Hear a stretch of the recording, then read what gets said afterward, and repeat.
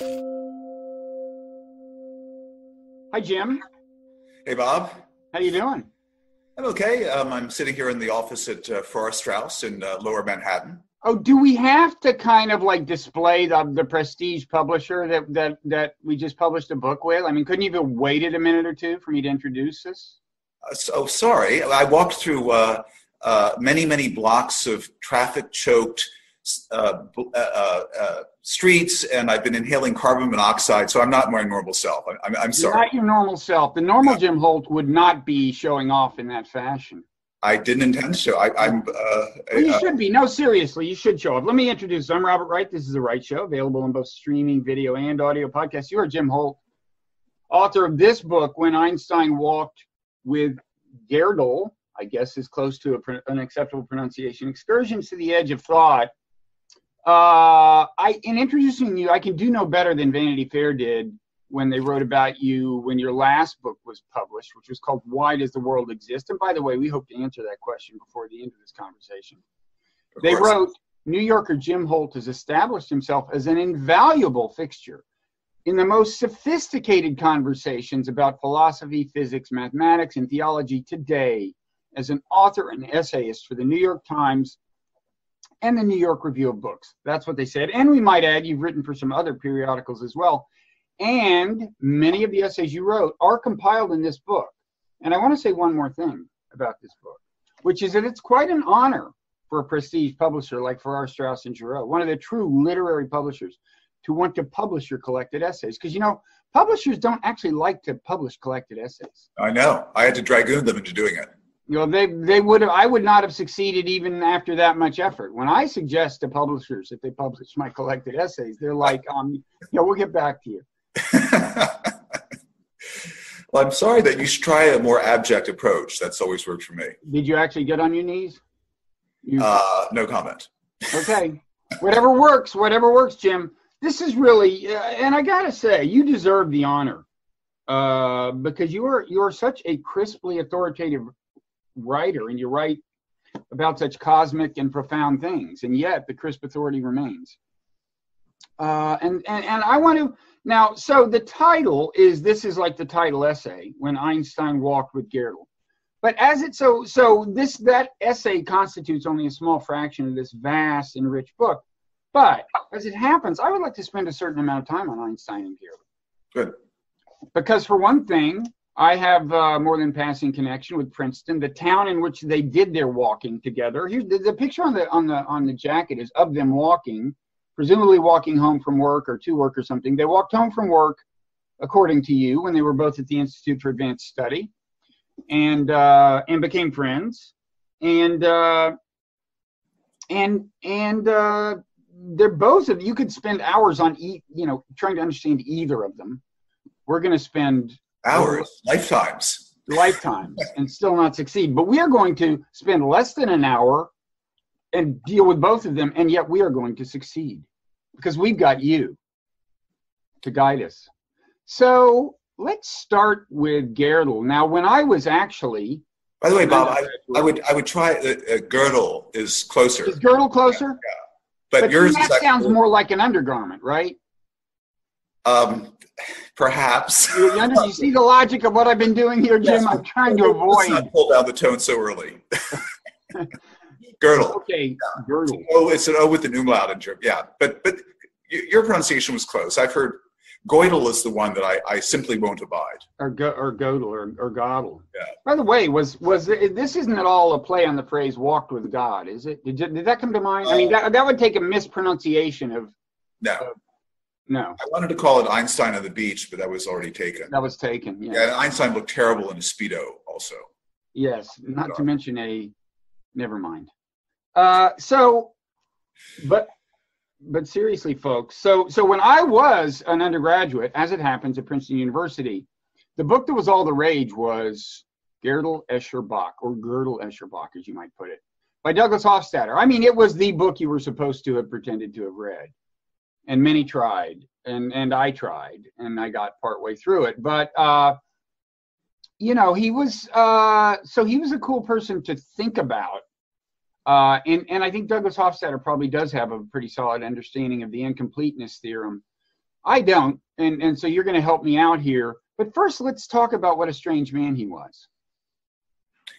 Yes, he was a very fastidious, more than a bit paranoid. He had a morbid dread of refrigerator gases. He lived on a diet of butter and laxatives. He was he believed that.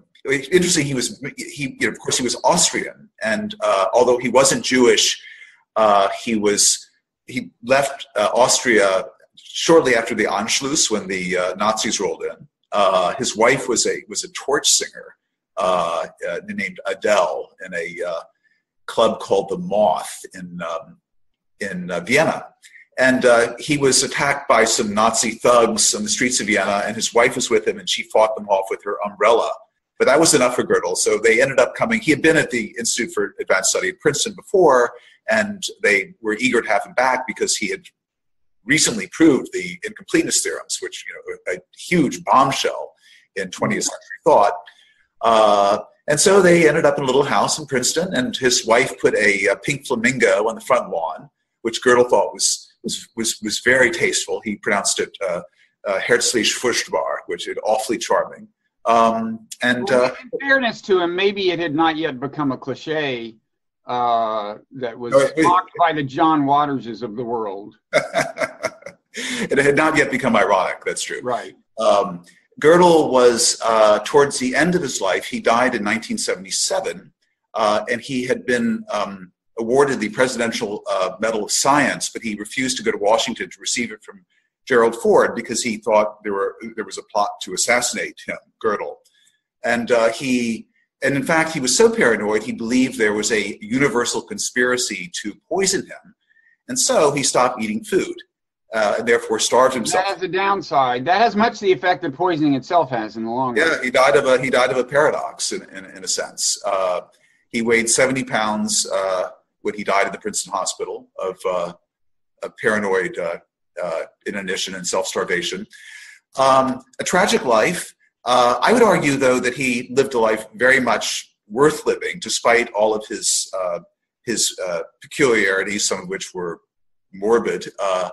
He created these abstract, self-referential structures of astonishing beauty and power. Who ever imagined that arithmetic formulas could be made to talk about themselves, to say, I am not provable? And you alluded earlier to Douglas Hofstadter, who wrote the book Gödel, Escher, and Bach in the 1970s. Hofstadter believed that Gödel's construction of self-referential structures in mathematics exactly paralleled the emergence of the self in consciousness. He called it a strange loop, that Gödel was able to make mathematical formulas, in effect, talk about themselves and refer to themselves. Mm-hmm. This he called a strange loop, and he said this is the essence of personhood, the essence of what it is for the self to emerge from this sort of tangle of neurons in our head. I don't believe self-reference and ultimately self-awareness kind of emerges. Yes, precisely, and I think that's a slightly inflated claim for Gödel, but his work is very susceptible to philosophical speculation. Sir Roger Penrose, the great mathematical physicist, mm-hmm. believes that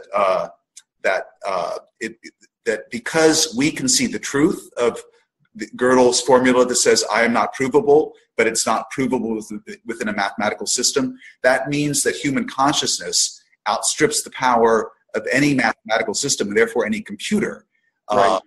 And that too, I think, is a claim that's as heady as it is. It's incorrect. Right. It's funny. I just had a conversation with Stuart Hameroff, who is a collaborator of Penrose's on a particular theory of quantum consciousness. So we talked about this a little, and so you're right. So Penrose, as I understand it, the way he applied Gödel's theorem was to conclude that true understanding cannot arise from within a strictly computational system.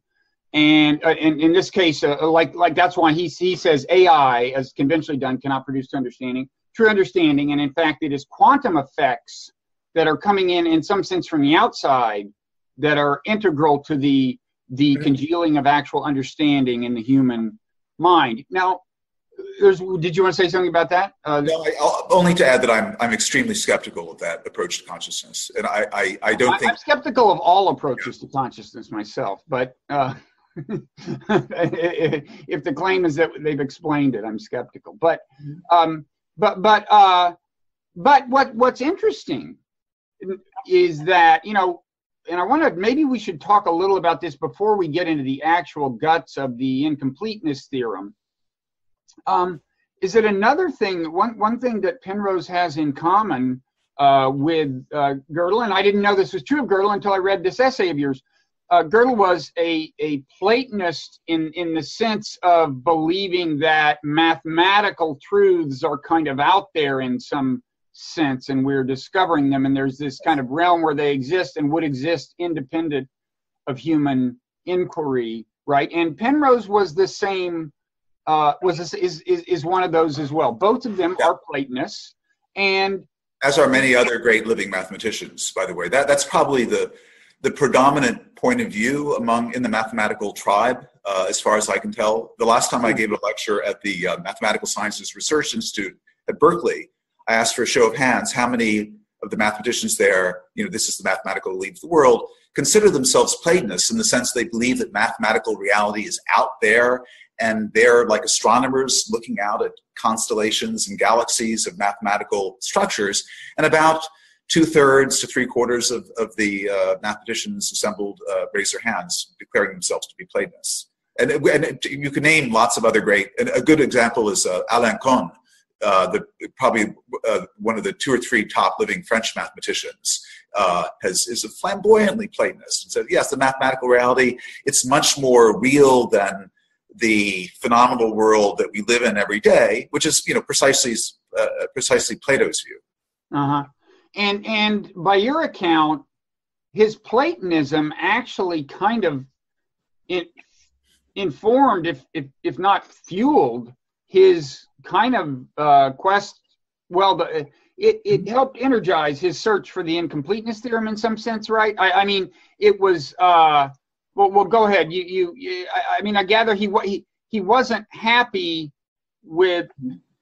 Well, go ahead. You tell the story. That's not entirely true. It would be nice if that were true. And in fact, when he was, Gödel was a very private and fastidious man, so it's difficult to tell what he was thinking at any point in his life. But as far as I can tell, in the late 1920s, early 1930s, when he was thinking about these matters, he was still a formalist.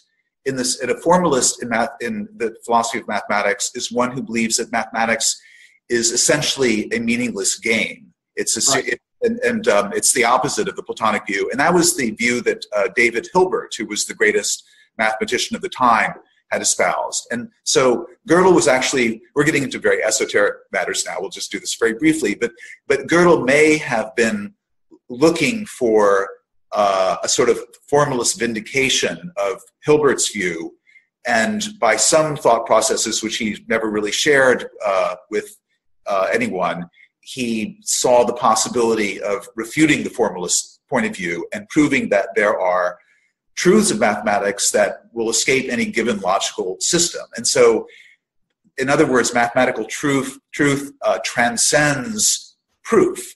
And when this was first announced, no one really understood the import of Gödel's theorem. What could mathematical truth be if not, exhibiting a proof of the proposition? And in what sense could an abstract mathematical proposition be true other than it's been proved? But to Gödel, it was true because it corresponded to this eternal, perfect mathematical reality that is independent of human consciousness.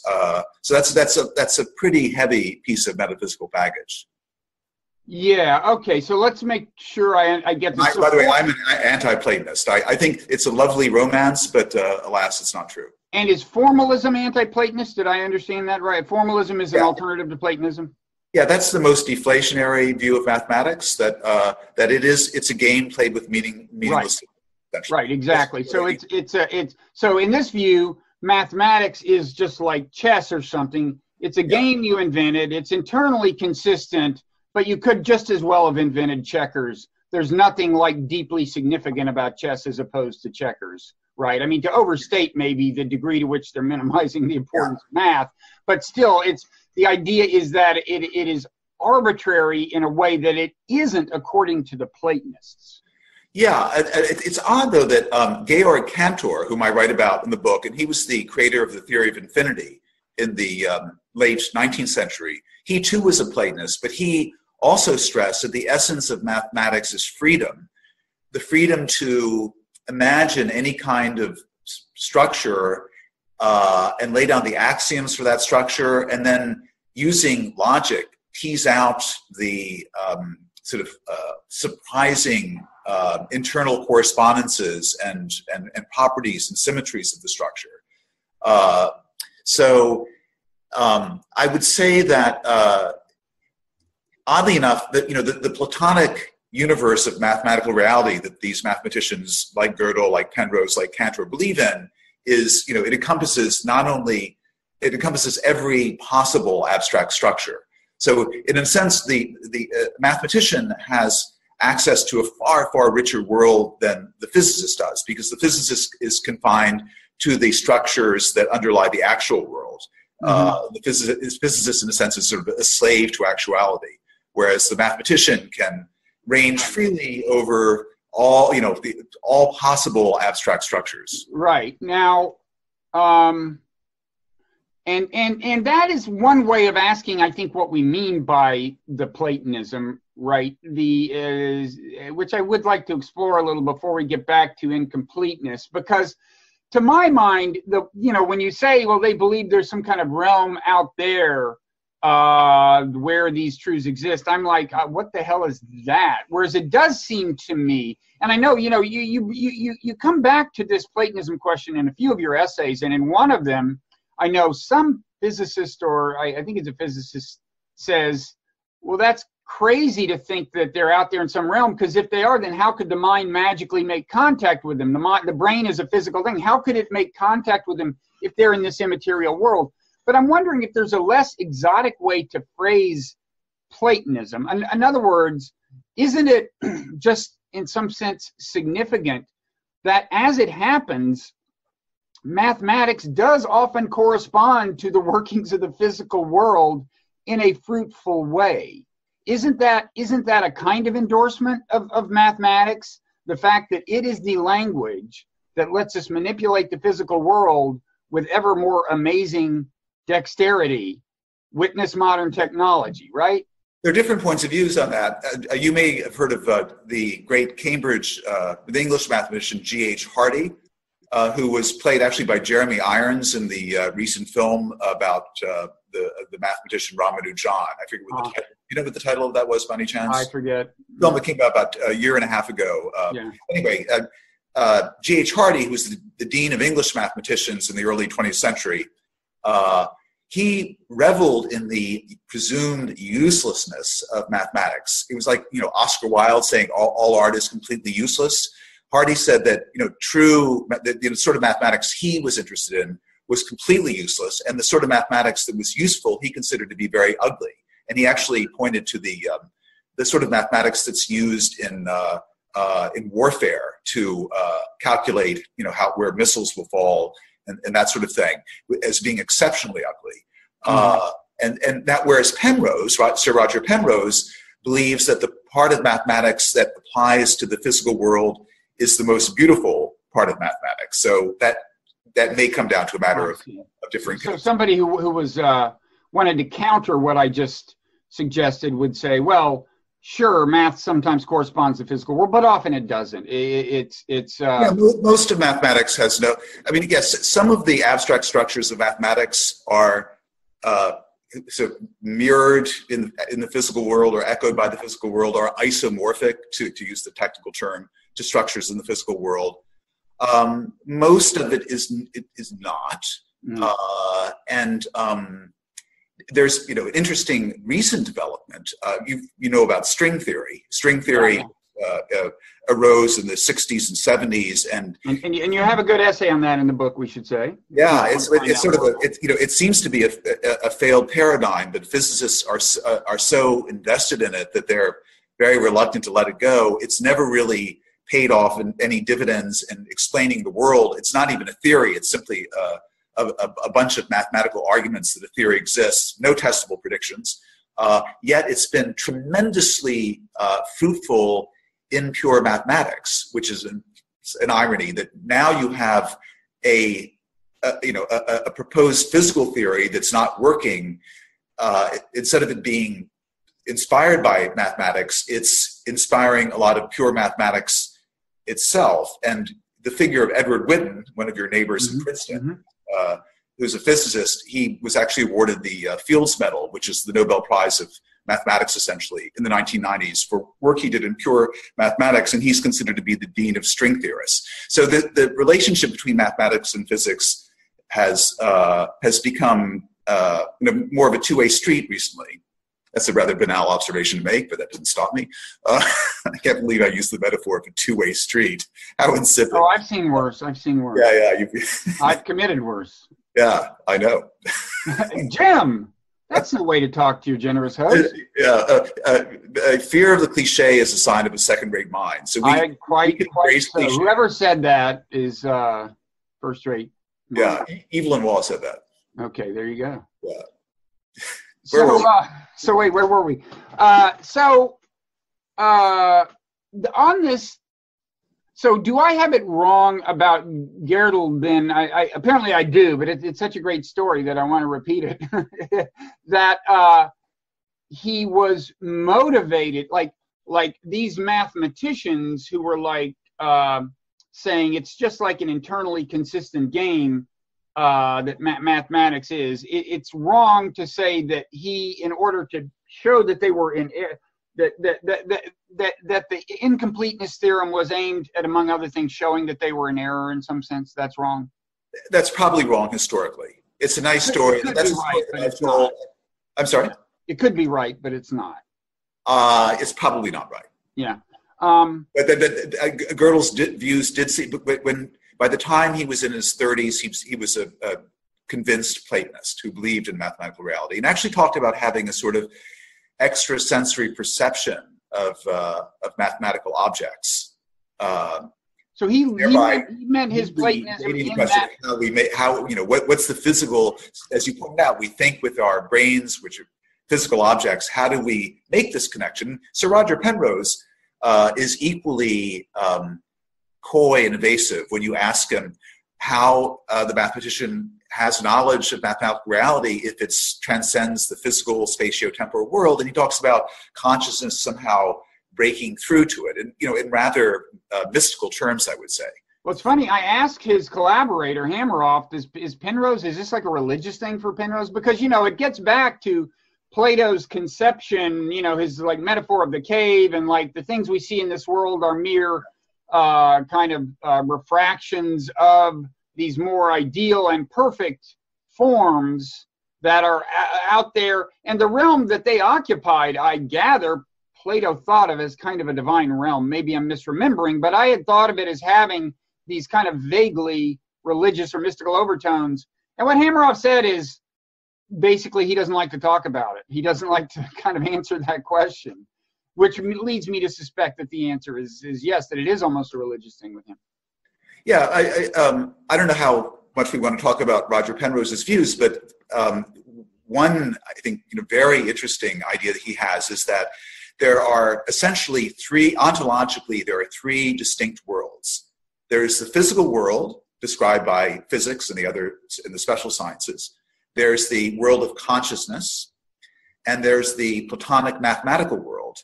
And the Platonic mathematical world, Penrose, it sort of exists by logical necessity, and it's so rich and beautiful, it sort of spills over into creating the physical world.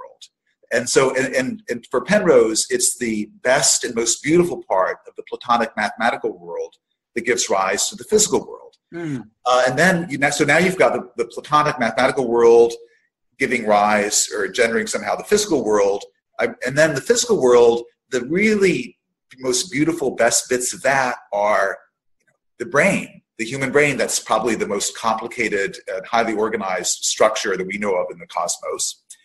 And so the best part of the physical world, human brains, actually the brains of mathematicians, they become conscious, and now you have the Platonic mathematical world giving rise to the physical world, which gives rise to the world of consciousness. And the conscious brains of the mathematicians then break through to the Platonic world. So now you have the triangle is complete. The Platonic mathematical world gives rise to the physical world, which gives rise to the world of consciousness, which somehow breaks through to the Platonic world again, or even engenders it. And so you've got these three worlds all kind of holding one another up over the abyss of nothingness. It's a very pretty image. If it would require me to take about 4 bong hits to take it seriously, but it's pretty. It is pretty. I don't know how you'd arrive at that conclusion exactly. You'd have to have a mind different from mine. It just seems so exotic. But you've answered my question. I mean, when these people are serious, when they this question of Platonism, it's a real unusual belief that mathematicians, by the way, I think that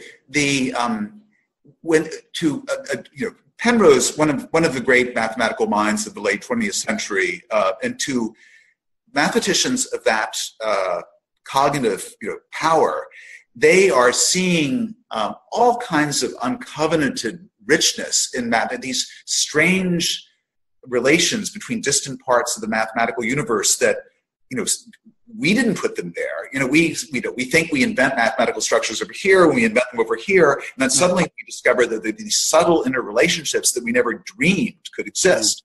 And so it really does seem to, this mathematical reality is really robust and sort of kicks back at you and it surprises you. So when you're involved in it at a level of profundity like Penrose and the others, it does really seem genuinely real and much more real than the physical world. Now, I assume if you believe math exists in a Platonic realm, then you believe that logic itself does, right? Because math is basically employing logic after having established premises, right? And I mean, let me try to do one more like non-exotic mystical renderings of what it seems to me a person could kind of mean by the Platonism. Is just that, like, you could say that as like an empirical matter, any species that evolved and managed to manipulate the world technologically the way we have would have had to take logic seriously, take formal logic seriously. And in that sense, it was kind of out there. In other words, any evolving intellectual system is either going to happen upon it or stop evolving, in a sense. Does that make sense? Yes. I don't believe that. I think that that logic is, is like a set of accounting conventions. It doesn't have any transcendental element to it. And I mean, I take a similarly deflationary view of mathematics. I think that our knowledge of mathematics is not knowledge of a transcendent realm. It's merely knowledge of logical implications, which are essentially conventional. And this is called if-thenism. You can come up with some axioms that describe a certain abstract structure, like the axioms that describe what are called groups in abstract algebra. And then you can look at the logical implications. And by logical implications, we simply mean the propositions that follow by a set of conventional rules that don't lead to inconsistency. And so we know that if these axioms are true of something, then these consequences are also true of that thing, and that's it. Now, whether there are structures out there in the world that are described by these axioms or not is another matter. If there are, then that part of mathematics is going to have applications in the world, and it's going to be useful. The you also seem to raise the question of whether mathematics is necessary to science and technology.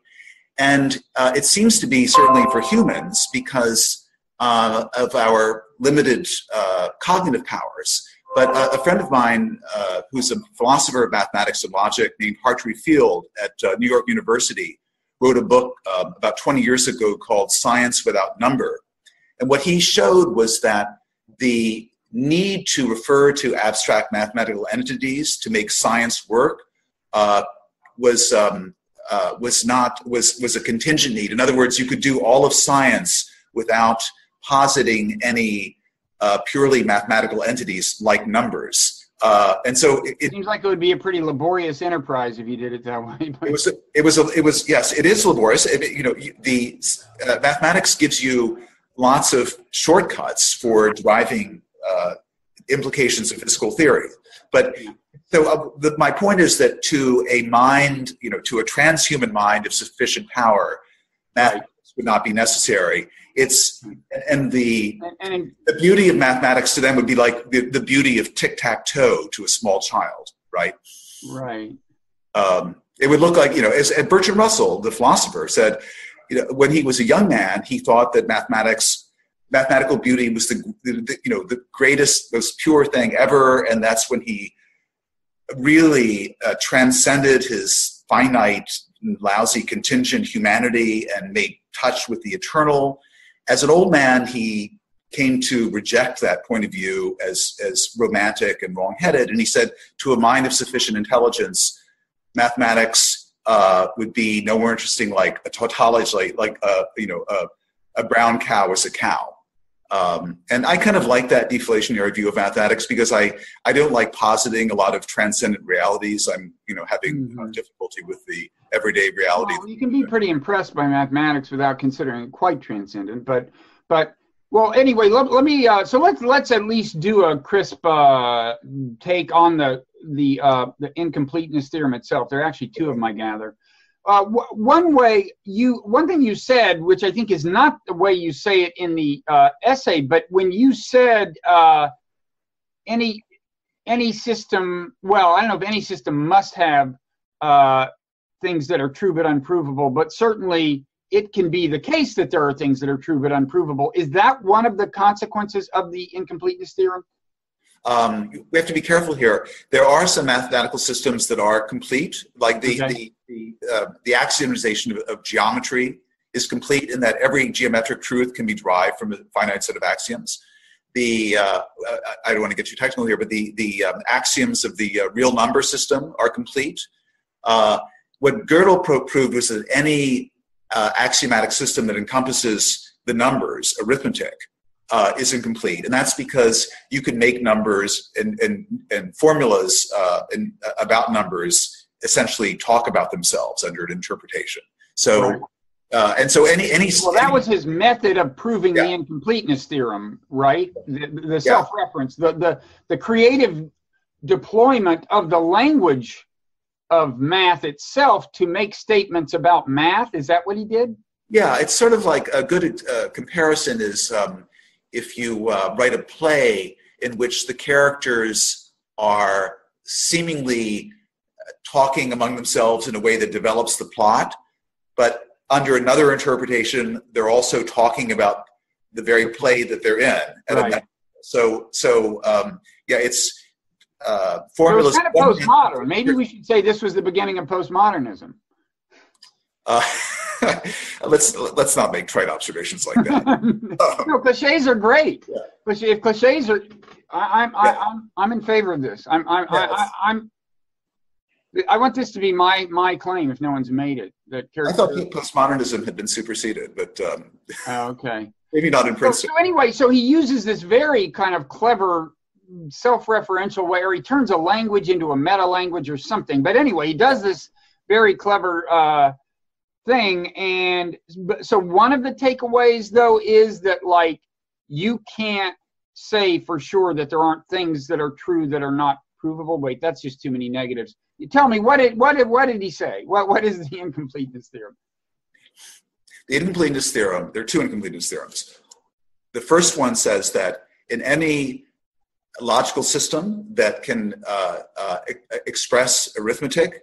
There will be propositions that are true but can't be proved in that system. The second theorem says that in any mathematical system that encompasses arithmetic, it's impossible to prove that that system is consistent, meaning that it's impossible to prove that the system doesn't harbor a contradiction. And contradictions, of course, are fatal in mathematics, because if you could derive a contradiction from a mathematical theory, then you can derive absolutely everything, and the distinction between truth and falsehood collapses. By the way, at the Institute for Advanced Study in Princeton, there was a very great mathematician named Voivodsky who died under somewhat mysterious circumstances about 2 years ago, I believe in his late 40s. And he believed that one of the implications of the second Gödel incompleteness theorem that says that mathematics can't prove its own consistency, that this was really dangerous and scary, because mathematics might be like a computer program, a very complicated computer program that has a bug in it. Now, a computer program, as we all know, all the software these days is buggy. I mean, it used to be in the early days when I was a programmer, you would debug a program completely, so it was a consistent logical structure. Now the programs are so complicated that they all have bugs, and they work for a while perfectly well, and then because of the bug, they'll crash. And so he thought maybe mathematics, maybe the implication of what Gödel showed, Voivodsky believed, this great mathematician who won the Fields Medal, one of the greatest mathematicians of our day, he worried that mathematics might harbor a contradiction, and therefore, in fact, it has a bug in it. And this could be disastrous because it could invalidate all of the mathematical theories that have been developed laboriously over the centuries. And so he wanted to put mathematics on a new foundation so that even if a contradiction or a bug emerged, as Gödel showed was always possible, that it would still be useful. This is called type homotopy theory, and it's very, very esoteric stuff. And so even though what we're talking about seems, impossibly removed from any, practical aspect of existence, there are those who think of it as being, as being kind of like an intellectual neutron bomb. Yeah. Well, that's good, because good that you said, because I was about to ask, like, everyone says this was earth-shaking, but in what sense was it earth-shaking? I mean, people, when they finally grasp its implications, the incompleteness theorem, they said, oh, wait, now, blank, now what? Now what's no longer reliable or true or as a practical matter, kind of. Yeah. And this guy, you're saying, was saying, well, all of mathematics could be shot, right? Yeah, the hope of the mathematical community was expressed by David Hilbert. He said, in mathematics, there is no ignoramus. In other words, we don't know. Any mathematical problem that can be expressed can be resolved as either true or false. Mm-hmm. And Gödel seemed to show that this wasn't possible. And so, as the proposition that Gödel constructed said, I am not provable, in effect. And so, if it's true, there's no proof for it. It's a very complicated proposition involving actually very large numbers. So this was shocking, because proof and truth were thought to be the same thing in mathematics. Eventually, though, mathematicians came to care less about it, because they said, wait a minute, this Gödel proposition that says I'm not provable, it's a really kind of kinky, weird proposition. It doesn't look like any kind of natural mathematical proposition, like Fermat's last theorem, which I won't go into that, but everyone knows what Fermat's last theorem is, that the equation A to the n plus B to the n equals C to the n doesn't have any non-trivial solutions for n greater than Which was 2. Finally proved by another Princeton resident, correct? Yes, it's all happening in Princeton. Andrew Wiles proved it in the 1990s. But eventually, mathematicians started finding interesting mathematical propositions that were undecidable in Gödel's sense, and so it seemed to have a little more of a kind of bearing on what they did on a day-to-day basis. And whenever there's a mathematical. By the way, we don't have to talk about mathematics forever because that's only a small part of the book. Right. I know. We're about to switch to Einstein. Let me just ask in summary. So he showed that math A is not, you could say, comprehensive in the sense that there could be things that are true that it can't prove. So it's not comprehensive. Even true things. I don't mean true things like that's a beautiful tree, but true things that are mathematical truths but cannot be proved, right? Mm-hmm. And B, it can't guarantee its own internal consistency. Right. Good. Good summary. So neither, if you were assuming it was comprehensive and internally consistent, you are 0 for 2, is what he showed. Very good. Great. So it's a really punchy formulation. I wish I had thought of that. You can write a book called that if you want. Okay. As far as I'm concerned. I'm a generous man. So Einstein, quickly, Richard Feynman, in his book, The Character of Physical Law, I think, said, there was a time people used to say no one understands relativity. That's not true. There was always at least somebody who understood relativity. But no one understands quantum physics. This is what Feynman said. Now, I don't understand relativity. That's not shocking. Many people don't. Wait a minute. When you say relativity, there are two kinds of relativity. There's the special theory, which Einstein came up with in 1905, and the general theory, which he came up with in 1915. Everyone can understand the special theory. It's just linear algebra, and all undergraduates should learn the special theory of relativity. The general theory of relativity, which encompasses gravity, is much, much harder because it's based on differential geometry. And that is, I have trouble beginning with the thought experiments. Leave aside the math that's required. Yeah. No, the thought experiments are genuinely confusing. And indeed, Feynman himself, there's a famous thought experiment called the twin paradox in special relativity. Uh-huh. Two identical twins, one of them gets on a rocket ship and goes off at a very high speed, close to the speed of light relative to the twin back on Earth. Right. He flies around for a while, it comes back and is much younger than his identical twin.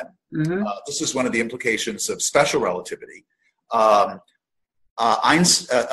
himself, in the explanation he gives for the twin paradox in his lectures on physics, which was the undergraduate course he taught at Caltech, is incorrect. So mastering the mathematics of relativity is one thing, but kind of understanding its deeper meaning is... Right, the conceptualization of it is problematic. Like, so for example, this business of the twin paradox, the Planet of the Apes thing, right, where they leave the planet at high velocity and then they come back and time has been moving faster on planet Earth. So in your book, I think this is a thought experiment that... the twin paradox... That experiment has been done with, 2 atomic clocks. I know they've actually done the experiment. It's mind blowing. Yeah. There's no question that that's correct. Yeah. Right, but when you start us off, I think this is a thought experiment you're describing that's leading us in this direction, and it starts off with, okay, so you're watching a light beam go by at 100 miles an hour, and you see someone kind of traveling in the same direction, but at only 60 miles an hour. So to you, the light seems to be moving 40 miles per hour faster than that person. And yet, from the person's point of view, who is in the light beam moving in its direction, they look at how fast the light is moving beyond them, and to them it looks like 100 miles per hour. Now, you say that Einstein just kind of asserted that on the basis of what we know about electromagnetic waves, but it's like, why would you assert that? That's crazy. How that does not comport with our conception of velocity. Okay, Einstein thought that physical laws should be true for all observers. Right. And if I'm moving, forget about driving in a car on Earth. Supposing we're out in empty space. Yeah. And you see yourself as being still, and you see me, drifting away from you at 60 miles an hour, and I see myself as being in the same position, and seeing you drifting away from me at 60 miles an hour. Who's to say who is right? Moving, right? Yeah. Okay, and the physical laws for both of us should be the same. And among the physical laws are the laws of electromagnetism. And from the laws of electromagnetism, you can deduce the speed of light. Now, so the speed of light should be the same for me and the same for you, even though we're in relative motion. Okay. Okay. So if I say if we both measure the speed of light as being the same, that we're going to disagree on other things such as simultaneity. I mean, this it requires a couple of layers of deduction. I'm going to see your clocks as running a little too slow and your rulers being shorter than you think they are, and you'll see the same as being true of my clocks and my rulers, and everything comes out nicely. We both measure the speed of light the same. So that's an absolute thing. And simultaneity and the rate at which clocks run and the length of rulers are not absolute things. They're relative to perspective. Right. So what Einstein did was when he says things like this, like, or when he says like, okay, two people are, I'm just making this up. Suppose there's a train here and there's a person on each side of the train, and then the clock is way over here. So they're both equally distant from the train, but one is further from the clock. And so when they talk about, when the train arrived, for one of them it seems later because it took the light longer to get to them from the clock, even though they're equally distant from the train. Okay, will you accept that premise? I don't think Einstein ever said that, but what he would say, it's the kind of thing he would say, and what I would say is, well, that's just because one of them's closer to the clock. I mean, why not? Why don't we stick with the intuitive idea that, okay, but from a kind of a God's eye point of view, there's just this one universal clock, and if you account for the speed of, and if you just treat the speed of how long it's taking individual people to see the readout from the clock as just a kind of an arbitrary, aberration, just a distortion of perception, it's like, why? I just don't understand why he ever started taking these individual perspectives seriously, I guess. Okay. Consider again different observers who are all moving uniformly with respect to each other. Each observer thinks he's the one who's standing still, and the other observers are moving. Right. So they all occupy different frames of reference. They're all going to. It's very easy to derive from that they're all going to have a different notion of what events are simultaneous. So they're going to differ on what's going on now in different parts of space. That's a very, and then you can say, okay, one of them is really, so that their clocks are all relative to one another, running at different speeds, it seems. Right. Now you're saying there's one universal clock. How do we know which of them is the universal clock? Sure, we can say Jones over there. You can define ground zero as the center of the universe and say, okay, that's the actual. That clock is the real clock. I mean, you could. There are ways. Yeah, you can define an observer at rest with respect to the average mass of the observable universe. You can do that, sure. Right, and just posit that.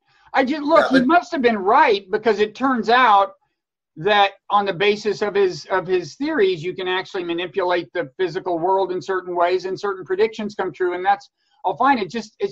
It still seems to me like a crazy tangent for him to have gone off on to begin with. The problem is that Newton's laws of motion are wrong because they treat time and space asymmetrically, and that's what Einstein fixed. And that's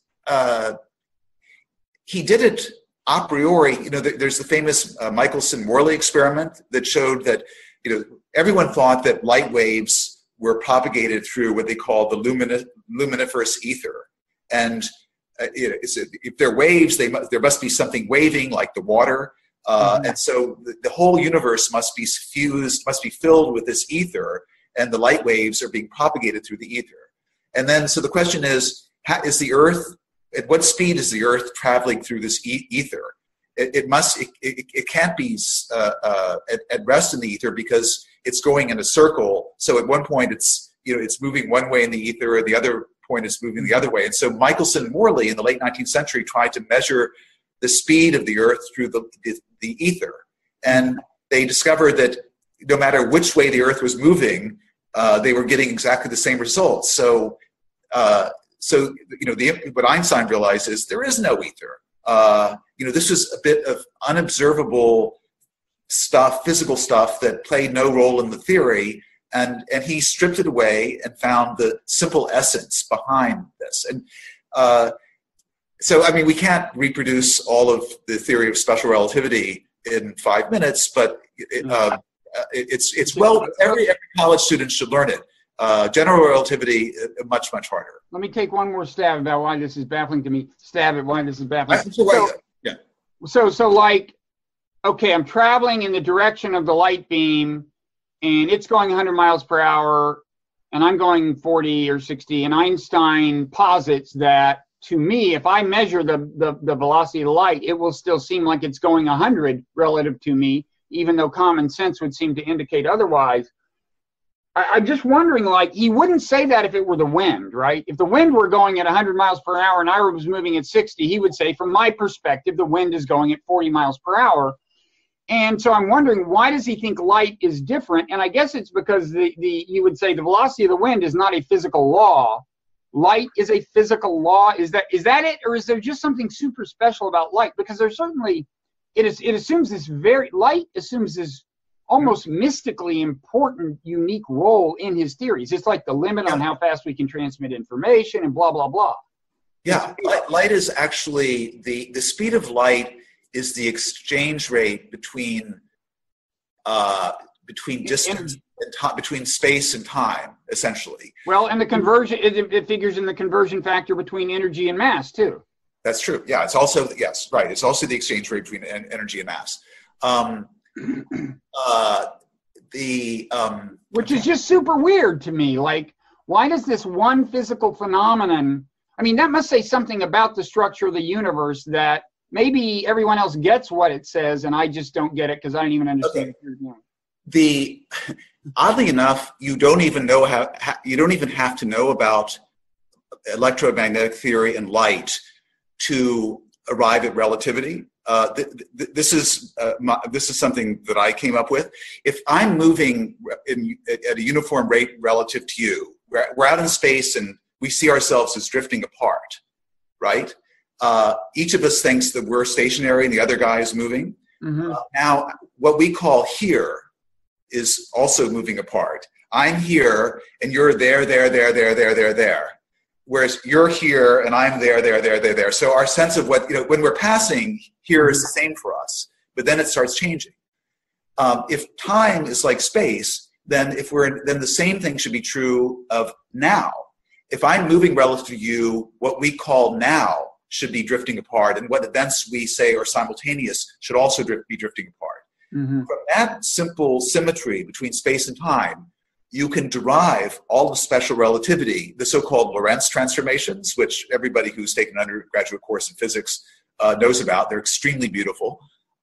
You can derive those, and you can sort of, you can prove a priori that the world has to be such that there's some universal exchange rate between space and time. Call it C. And then when you discover electromagnetic theory, you say, oh, well, C happens to be the speed of light. So light must play a really essential role in the fabric of reality. I'm saying that a lot of this can be derived a priori. We think of it as something that was sort of forced upon us by weird experimental results. No, it's the way nature should be if it was constructed by a decent intelligence. Einstein had a kind of a Spinozaistic view of God. He thought that God, Spinoza, the God alias nature, it was the same kind of a pantheon. Did he really kind of believe that, or was it just his way of preserving God talk so he wouldn't be called a godless atheist, even though he had a fundamentally scientific worldview? The thing about pantheism... That's the same question of Spinoza, actually. Yeah, well, it is a good question. Because pantheism, to me, has always just seemed like using the word God for the word universe, or using the word God for the word nature. It doesn't... I don't see it as like in a certain sense, a genuinely religious belief. I would almost... In the case of Einstein, though, there was an element in faith to it, because he had deep and embodied conviction that the universe was operated along rational, intelligible lines. Mm-hmm. This is why he was so offended by quantum mechanics when it was discovered. And he, of course, had a role in the discovery of quantum mechanics. That's what he won the Nobel Prize for. It wasn't that quantum mechanics is indeterministic. Einstein famously said, "I refuse to believe that God plays dice with the universe." So everyone thinks that what bothered him about quantum mechanics is that it's indeterministic. It has an element of randomness. Mm-hmm. You can only derive probabilities, not precise outcomes. That's not what bothered Einstein. Einstein was bothered by the idea that quantum entanglement, the idea that two particles on opposite sides of the cosmos could be in this kind of weird communication. So there can be influence that is exerted over distance instantaneously, which of course makes no sense from the point of view of relativity theory. So Einstein called this spooky action at a distance, and he said, this can't possibly exist because it would make science impossible. You can't do an experiment if everything in the universe can instantaneously influence what's going on in your lab. You can't, as it were, observe an isolated system and do experiments. So Einstein thought that the very possibility of science presupposed that there could be no quantum entanglement, no spooky action at a distance. And that's why he objected to quantum mechanics. And as it turned out, tragically, Einstein was wrong, and nature is less sane than he thought it to be. There is spooky action at a distance. This has been proved in experiments that tested what's called Bell's inequality. But this is another kettle of fish we're getting into. Yeah. No, it's weird. One more thing on Einstein Einstein was a deep philosopher, by the way. Einstein had a really, had an ability to see philosophical issues with crystal clarity and to penetrate to the real heart of them. That put him. Well, he was also a very clear writer. Yes. And I find I really think that the best. I mean, scientists can become famous for various reasons. They can just stumble upon data. I mean, for example, I'm actually sitting in the house that was owned by the person who was actually looking for the background radiation from the Big Bang, when these guys who had no idea what they were looking for, didn't even know it when they saw it, stumbled upon it via satellite dish. They won the Nobel. It was bird guano on their dish. They did, and they won the Nobel Prize, even though the occupant of this house actually authored the big paper because he had to explain to them what they had found. They co-authored the paper in Nature, but anyway, they won the Nobel Prize. My point is, scientists can become famous for a lot of reasons, but I find that really the great scientists, I think they tend to be really clear writers and, as you say, deep thinkers. I mean, I think Richard Feynman is another very clear writer and deep, I think I would say deep philosophical thinker. Yeah, even though he always made fun of philosophers. He thought, the philosophers were, he had in mind cocktail party philosophers who said, of course, let's see. Well, I'm trying to think of a good example. Oh, never mind. It's just flown my mind. Yeah, well, maybe because Feynman pretended that he was a kind of, a rube who was just really good at calculating. But in fact, yeah, he did have this ability to think about, the possibility for instance of backward causation, and to think about, what we have an electron and a positron, and the positron is the antiparticle of an electron. And Feynman said, wait a minute, what if a positron is just an electron moving backwards in time? That's a really profound insight. And what if why is it turn out to be the case? I'm sorry? Did it turn out, was he vindicated? He worked out a mathematical theory in which it's an open question, but it's a consistent view of particles and antiparticles. For example, Feynman was always talking about backwards causation. He had a theory with John Archibald Wheeler, who you may know of, who was the great his teacher and the coiner of the term black hole and so forth, involving radiation propagating into the past as well as into the future, and really, really deep stuff. So speaking of time, a couple of things. We're running out of it. A and B. I want to though first touch on Einstein's conception of time a little more. Now, so I gather that one thing you say in the book is he argued or showed or believed or something that time is in a sense of fiction, in some sense of fiction, in some sense is not real, as it's sometimes put. Now, I gather that on the one hand, this was kind of a conclusion that followed from these counterintuitive thought experiments that we've been describing. Mm-hmm. On the other hand, the conclusion itself can be phrased in a way that I actually understand, oddly. In other words, it can be stated. In other words, if you view, I gather he would view time, it's really just another dimension, and in principle, you could move along it as you can move along a spatial dimension. You could move into the future. Let me just deal with that. Well, let me just cut to the chase. It seems to me he's basically just describing a deterministic universe. It gets back to the fact that he believed God doesn't play dice. Right, and that I understand. If what you mean is that the future is inevitable, so time is you're just kind of walking along it the way you walk along a spatial dimension, to me, that's not that exotic a claim. It may not be true, but at least I understand it. Is that...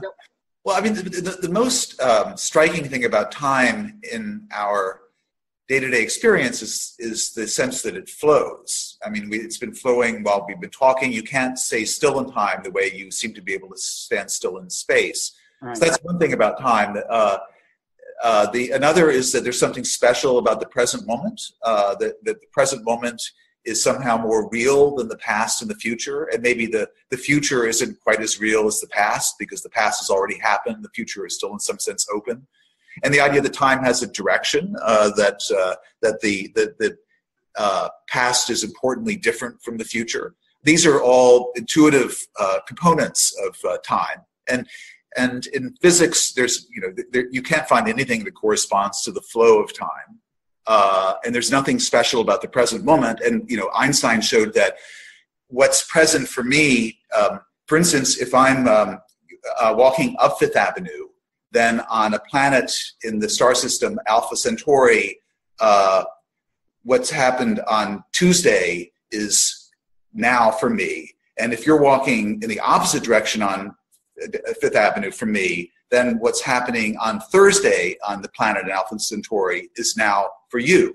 So which is really now? So the whole idea that there's this kind of moving spotlight called now that illuminates reality and moves into the future goes by the board.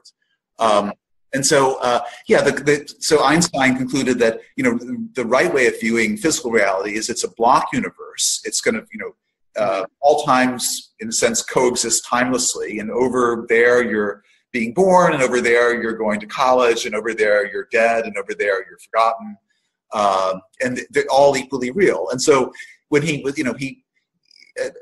consoled the sister of his best friend, Michele Besso, when Besso died, saying, time is just a persistently stubborn illusion. I don't think he could bring himself to believe this, because the flow of time and the sense that we're being, pushed into the future willy-nilly is the strongest, the most distinctive experience we have as humans living in the world.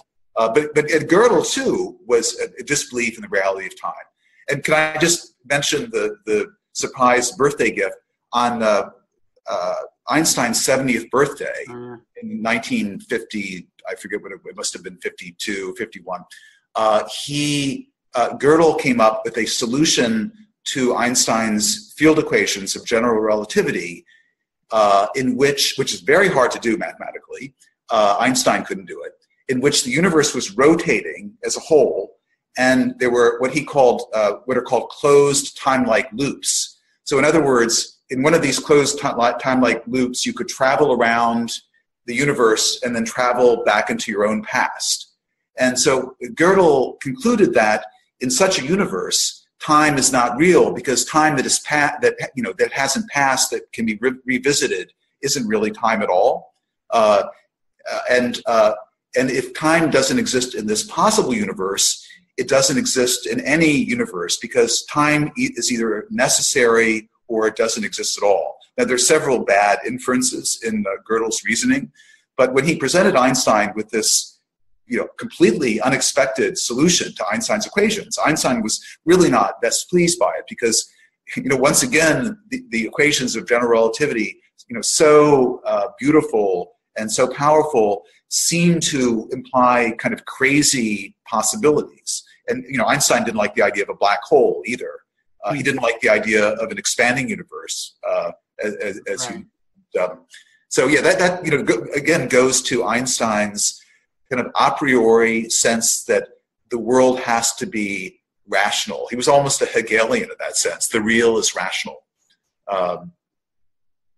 Walked you into a condition of a coma. I'm sorry. No. I'm just thinking. I mean, it is pretty rational. I was also thinking, on this business of the blocked universe, with time just being another dimension. I mean, it seems like it would in principle be possible to build creatures, maybe not biological creatures on this planet, but if you were just starting the universe from scratch and it had the basic laws it has, couldn't you in theory build a creature for whom time seemed the way space seems to us and space seemed the way time seems to us?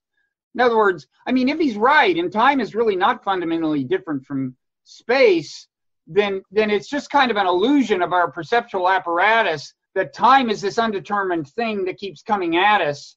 And in principle, we could have been built the other way, and we could see the future. We could see the past the way I see East and West, but then East would be this thing that seems to be coming at me. That's possible in principle. It is possible. And in fact, you may have heard of hypothesized particles called tachyons that move faster than the speed of light. They couldn't be used to send signals because that would lead to paradoxes. But if there could be, on the other side of the speed of light, a whole world of particles with which we don't interact that move faster than the speed of light, and for which effectively time and space would be transposed. So space would behave like time, and time would behave like space. Right. In other words, you could be born and live your entire life in the same house and die without ever moving around. So in space you would be completely still, and in time you would move along for a period. Right. A tachyon that moves infinitely fast would only exist at a moment, but it would be everywhere at that moment. So it would be the diametrical opposite. It would experience time and space in an opposite way. Now, physicists don't take tachyons seriously because they have all kinds of paradoxical properties. But one of my guiding axioms is that reality is always richer than we imagine it to be.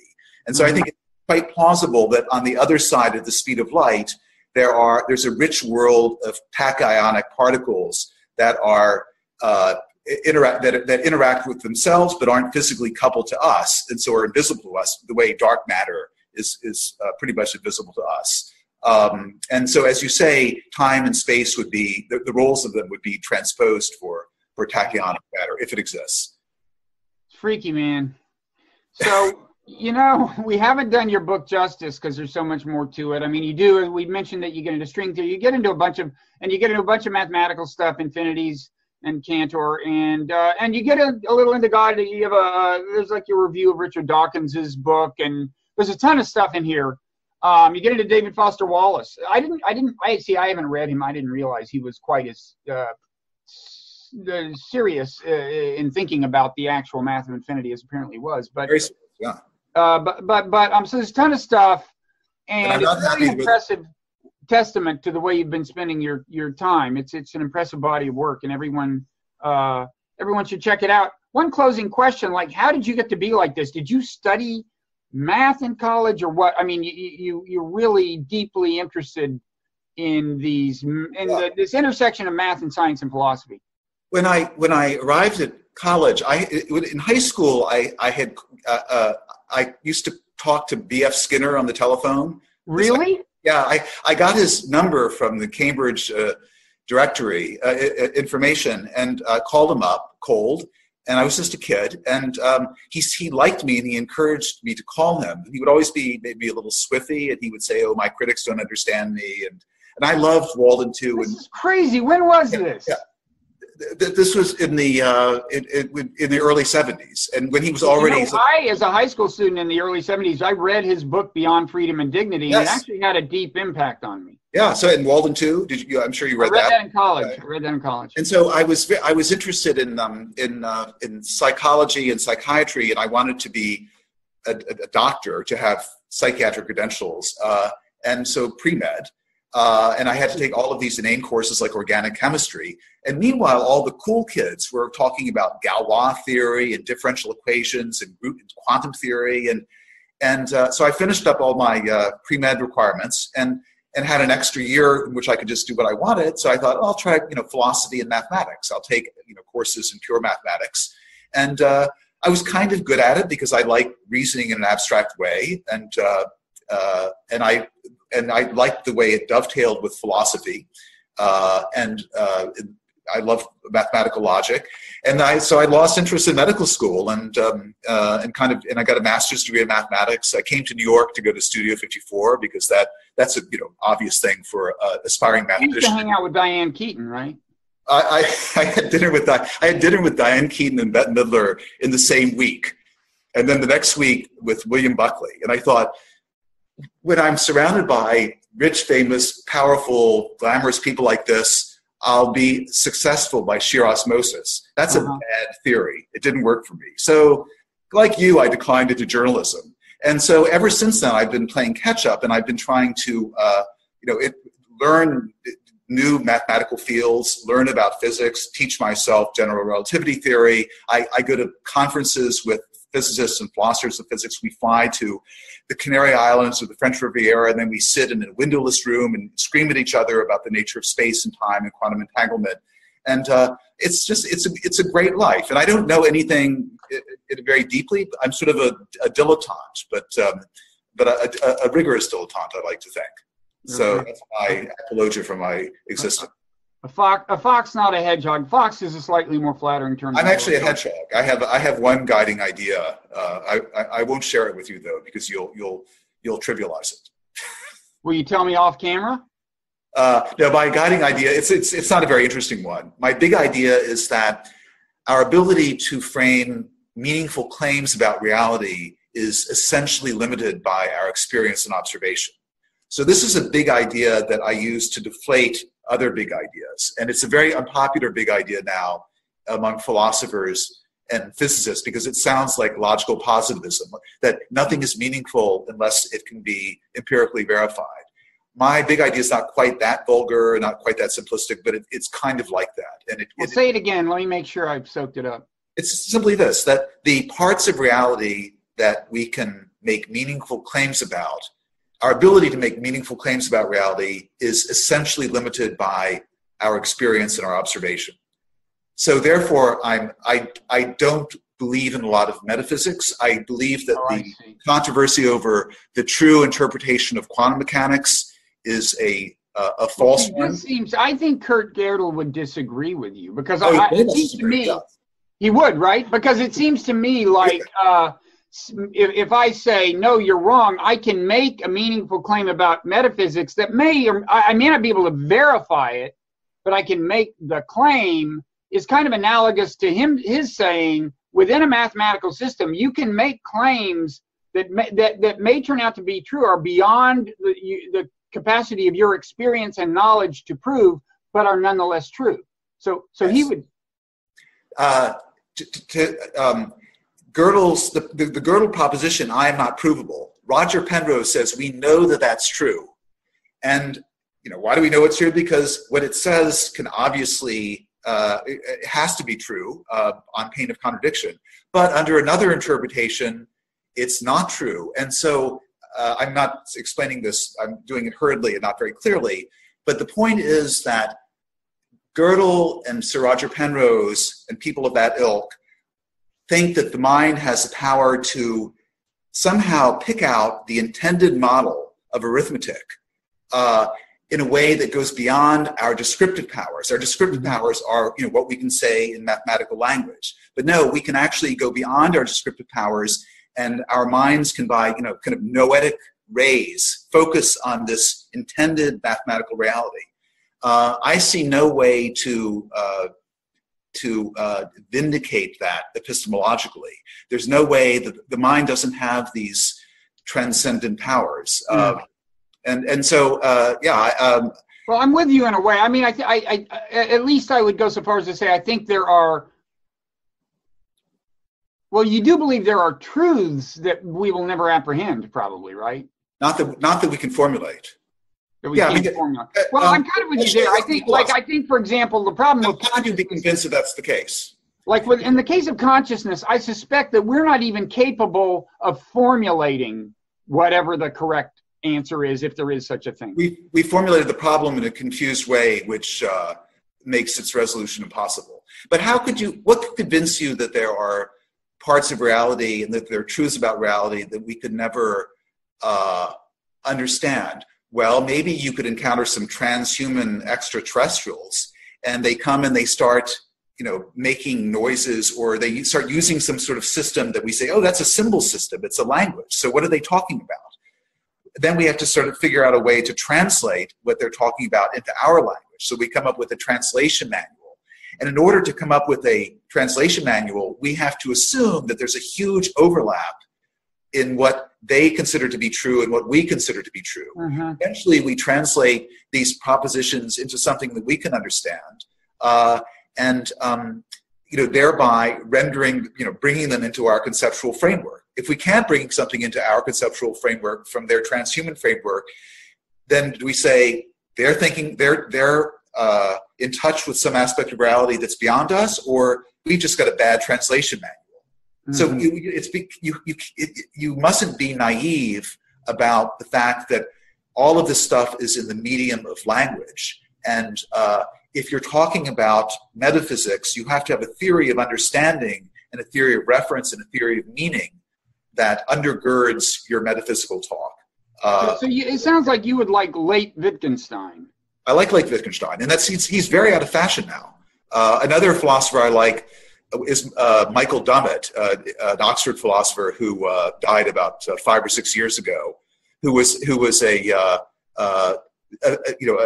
very strong anti-Platonist, and not just when I say strong anti-Platonist, it's not just a matter of philosophical temperament or predilection. It's a matter of saying, if you believe there are these metaphysical entities, I want to know how you refer to them, how the language you use succeeds in referring to them, and I want to know what your theory of meaning is and what your theory of understanding is. And increasingly now, when I talk to philosophers who are very cavalier in speaking about the way reality is in itself, and I say, well, how do you know that your use of the term quark refers to some bit of reality out there that's an object that's distinguished from other objects? And they say, I don't have a theory of reference. I don't have a theory of meaning. I'm worried about the philosophy of physics. Now, you have to have a complete philosophical outlook to make sure that your discourse is sensible rather than nonsense. I'm sorry, that was very long-winded, but that's good. I think I like late Wittgenstein, but it's interesting that you said